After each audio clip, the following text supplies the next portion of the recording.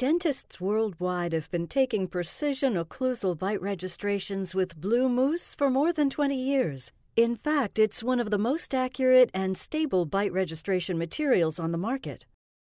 In this demonstration, we will be using Blu Mousse to take a bite registration for a crown and bridge patient.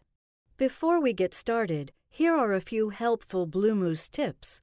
Use slightly chilled material to extend work and set times of Blu Mousse. Block out severe undercuts before impressing to prevent Blu Mousse from locking into them.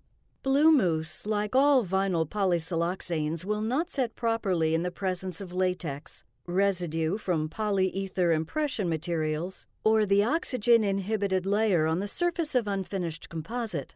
Do not touch the material or the tooth with a latex-gloved hand.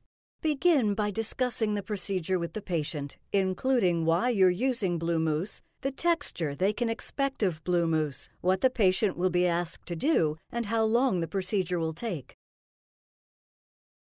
Clean and dry working surfaces thoroughly.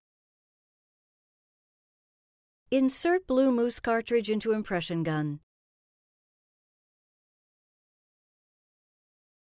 Twist off sealing cap and discard. Bleed cartridge onto a mixing pad to discard older residue. Securely attach a new mixing tip and turn clockwise to lock.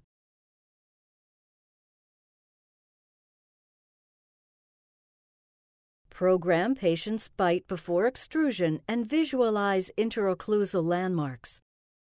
Squeeze trigger with moderate pressure to bleed a 5 mm, 1/4 inch of material a second time before dispensing the material directly into patient's mouth to ensure even flow.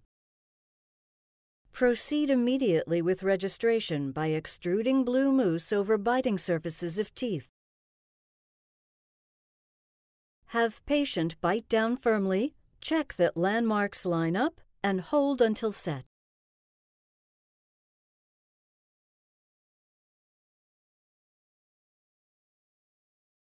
Remove from mouth in one quick motion. There should be no Blu Mousse residue left behind on teeth. Blu Mousse is one of the most durable registration materials available. The registration you take today will be the same weeks or months down